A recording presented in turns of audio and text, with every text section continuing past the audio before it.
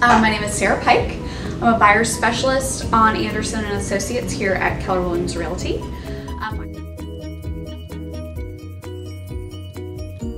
Hobbies. We recently bought a house, so my hobbies have kind of changed or gone by the wayside.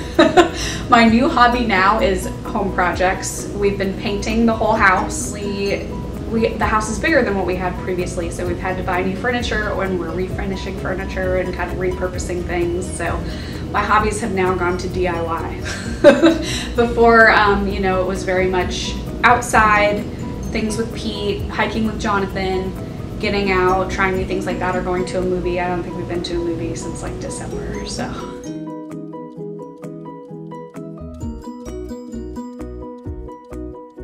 I love helping. I love helping other people. I don't know if it's a selfish thing because I love the appreciation too. But if I see somebody else struggling or stressed out, that stresses me out. I'm very empathetic in that way. So if it's something I can do to relieve pressure, I always try to do that with the team. And my mentality behind it is, you know, if I'm showing stress and I'm under pressure, I know someone's going to help me in return. You know, the golden rule, treat others the way you want to be treated. That's my mantra. Okay, this one's getting a little bit deep, but judgment, okay? So if I ask a question that's a stupid question, don't make me regret asking the question, because then I'm not going to ask any other questions and I won't learn anything. So that's something I learned very young, is don't make fun of someone for asking a stupid question. I just answer honestly, and that's it. Because you never want to make someone uncomfortable to ask a question. It's my biggest pet peeve, is judging someone for asking a stupid question. Favorite family tradition? It would have to be chicken foot.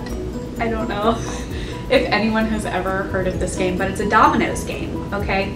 And it's like 9 rounds, and there's a scorekeeper, and each person, it's very much like golf where you want to have a low score, and the highest score loses. Irma, my grandmother, keeps score every year.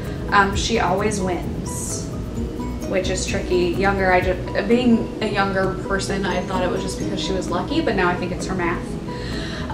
But it is a dominoes game that we play. Through the years it has evolved. My grandparents also have a hallway of strange hats at their little lake house, and so it's tradition that everybody puts on a funny hat, and if you're having bad luck in the game, you probably need to go change your hat because it's just not working out well for you.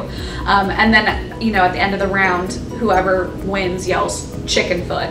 And now that we're in our late 20s, it's definitely a drinking game as well. So that's evolved too, but that's my favorite family tradition.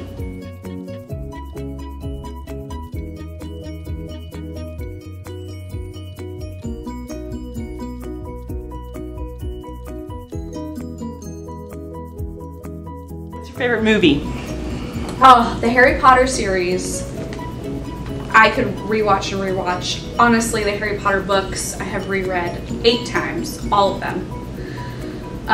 Love it. Love the new movie that's out that's based off the Harry Potter series. You know what I'm talking about? Magical Creatures. Magical... What's the name? No, it's the book. It's the Creatures. The book. The Beast.